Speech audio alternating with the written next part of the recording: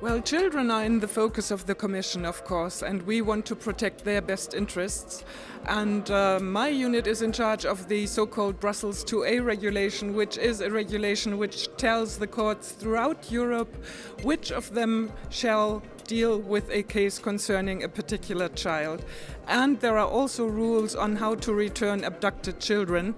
And this regulation has been in force since 2005 and it is working reasonably well, but our consultation of practitioners has shown that there are some things which can still be improved, and while closely listening to organizations such as Missing Children Europe and Child Focus, we have made a proposal a year ago to strengthen the protection of children under this regulation, and it is now being discussed by the Member States in Council,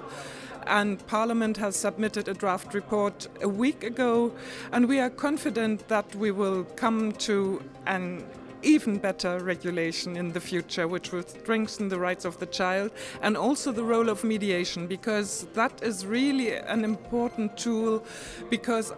for instance, if you take the situation of parental child abduction, there are judicial mechanisms in place to return a child as quickly as possible, but that is not the solution of the conflict which led to the abduction. And it is much better to have mediation and have the parents work on a common solution, focusing on their common child and learning and sorting out how this split up family can live